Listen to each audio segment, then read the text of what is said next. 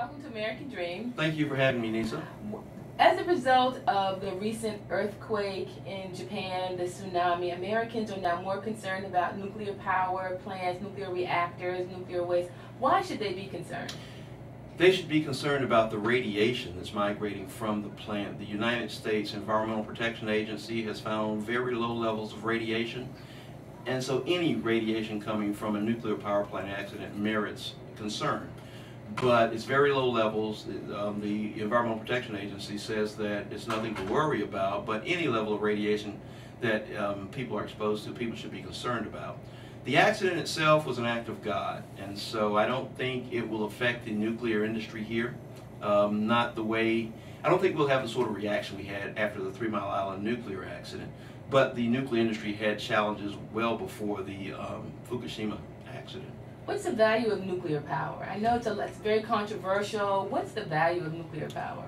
We were the first environmental group, and I was the first environmentalist to support nuclear power, and the reasons, and that was in 2000 when we started. The reason for me was that it doesn't emit any greenhouse gases, and global warming, global climate change is the most important environmental issue facing the planet today. That's our belief. Also, it doesn't form any smog-forming gases.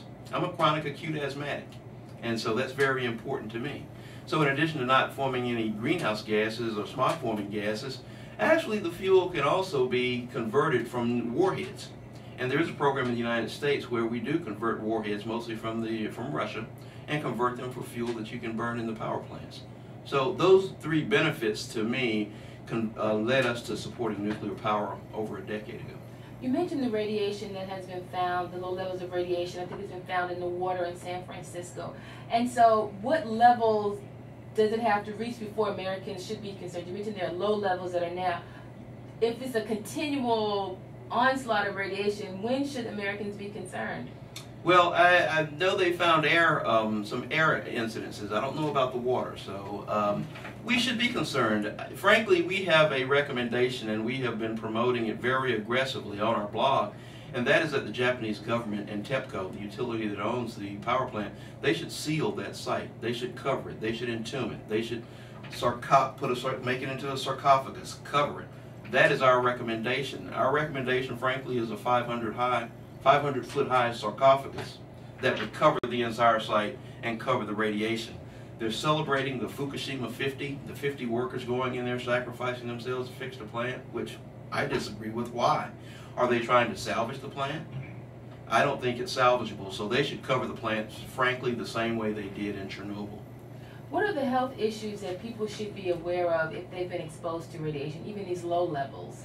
Mostly it's the thyroid gland that people are concerned with, and that's the iodine 131 that's radioactive, that is taken up by the thyroid. So people should be concerned about that. There have been some measurements of that particular isotope coming out of the plant. Strontium 90, we're worried about that, but any radiation from a number of different sources Americans should be worried about. That's why our recommendation is to seal it, and seal it now.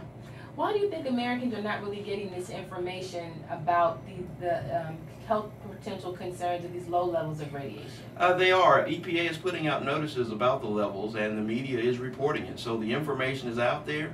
Actually, some people in California, they went out and started buying iodide tablets just in case, and that's reasonable. So the message is getting out there. I wish the media would provide a little bit more coverage, so I'm glad you're covering this now. So now tell me a little bit about the work that you do here. Well, we're an environmental group, and we work on a number of different issues, all of the energy issues, environmental issues. We're actually trying to build a wood chip plant down in Mississippi right now. That's our primary project. But we've also tried to get involved in the nuclear business. We've actually tried to get partial ownership of nuclear plants. We've met with executives because we like the technology that's just that much. And frankly, a part of our work is that, you know, blacks do not own any energy infrastructure in the United States. No oil wells, no nuclear plants, and so in addition to buying stock, which you can do, we're really trying to push for more African American ownership of energy infrastructure, all kinds. Is nuclear, is there a preference for nuclear, or in the whole scheme of energy, how does nuclear power rank against natural gas, coal? Well, that's the problem with nuclear power right now is the price of the plant. A plant costs about $10 billion. So the industry was struggling with getting financing for that amount of money anyway. And at the same time, the price of natural gas is going down because of a process called hydraulic fracturing, where they can now go down and drill sideways and pump some materials into the ground area and get more gas out. So gas is really cheap right now. And so that's posing a challenge to nuclear power because it's pretty easy to go out and build a natural gas plant. But we really don't want to use natural gas as a base load fuel. Base load is when the plant runs 24 hours a day, 7 days a week, 365 days a year. Okay. Okay. Tell me why we should be concerned about nuclear power plants, nuclear reactors, and nuclear waste. Well, there's no real reason to be concerned. They're pretty safe. They have a good safety record here in the United States. No one's been killed. So that was also one of the reasons why we supported nuclear power. I got tired of waiting for the accident.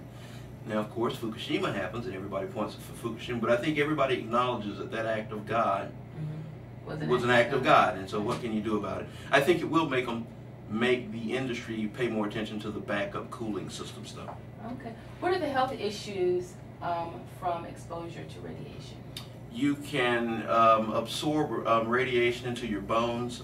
Strontium-90, for instance, it's a bone seeker. Well, I wish I said that on the, but it's a bone seeker, and you can get bone cancer, of course.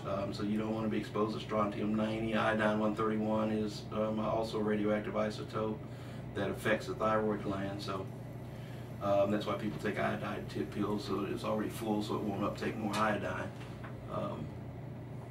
Yeah, and I think that was interesting that blacks don't own any forms of energy. I always like to throw that out because it's quite shocking when you is. say it out loud. People don't think Really about that. is. We don't own, you know how many oil wells there are in the Gulf?